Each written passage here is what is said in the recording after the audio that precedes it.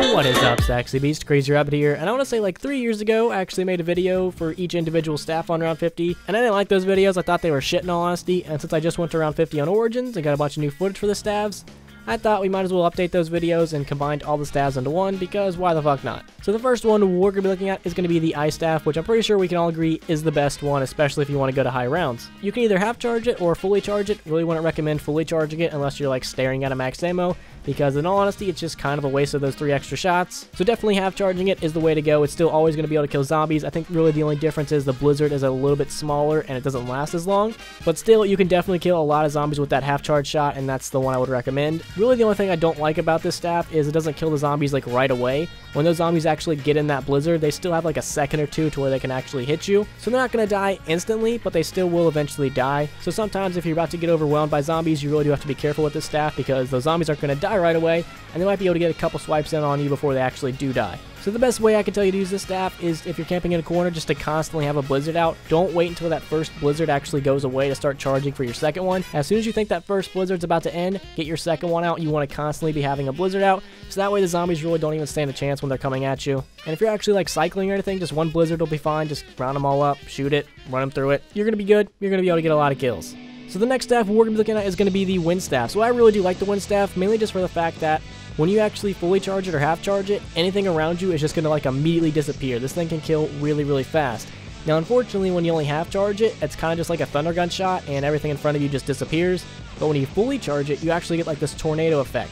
Now, the tornado's radius isn't as big as the blizzard's radius, and it's kind of hard to see where the tornado is exactly, because really the only thing that indicates where it's at is like these floating little rocks and everything, and those can kind of be hard to see, so it's really hard to know exactly where like the safe spot to stand is when you actually use this tornado. And in all honesty, I don't think it's as effective as the blizzard. The blizzard has a much bigger radius, and I think it might last a little bit longer, and it costs less ammo, and the Wind Staff doesn't carry as much ammo as the Ice Staff to begin with, so definitely the better choice is going to be the Ice Staff if you want to camp. Maybe if you're actually running like a train or something where the thought of you getting cornered is a constant threat, maybe the Wind Staff might be a little bit better for you, but I just think in general the Ice Staff is the best staff. But the Wind Staff is still really, really good, and I definitely enjoy it, and when it comes to like my favorite ones, this one and the Ice Staff are definitely tied.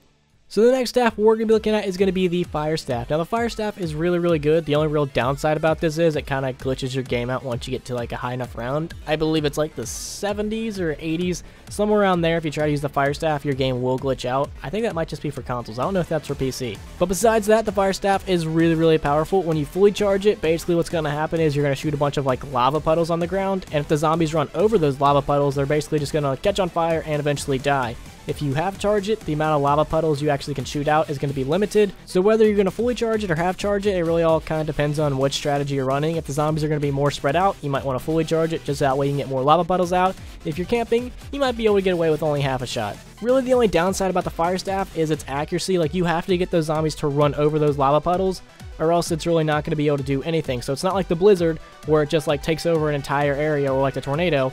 With the Fire Staff, you have to have like the zombies behind you, and then you want to shoot at the ground in front of you, and then have those zombies run over those lava puddles, because if you just try to like randomly shoot it, those zombies might not run over those puddles, and then you just wasted your shots and your ammo, and that's not really something you want. So the best way to use the staff is to get a whole horde of zombies, round it up right behind you, and then just kind of get them running in like a straight line, and then shoot the staff in front of you. If you shoot it behind you, it might not activate in time, and some of the zombies might actually run over those puddles before it actually activates. So you want to shoot the lava puddles in front of you, and then just let all the zombies follow right behind you, and you're going to be good. You'll be able to kill a lot of zombies. And this thing is actually really good against the panzers. I mean, well, all the staffs are really good, but this one I think is a little bit better, because when you actually just like regular shot and not like a charge shot, it still shoots out like 3 projectiles. So I definitely do think if you're using this staff, it's a little bit easier to take out the panzers than some of the other ones. Or if you just want to waste the ammo, you can always just full charge any staff and you're going to be good.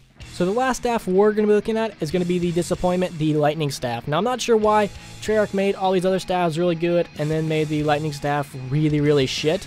But on high rounds, the Lightning Staff isn't going to be able to do anything if you fully charge it. If you fully charge it and then shoot at the ground, like the zombies will get stunned and they'll get damaged, but they're not really going to die. You're going to have to use a lot of fully charged shots if you actually want to start killing zombies. The best way to actually use the Lightning Staff is just to regular shot it. On high rounds, you do not want to charge the staff, you just want a regular shot and just spam that over and over and over again.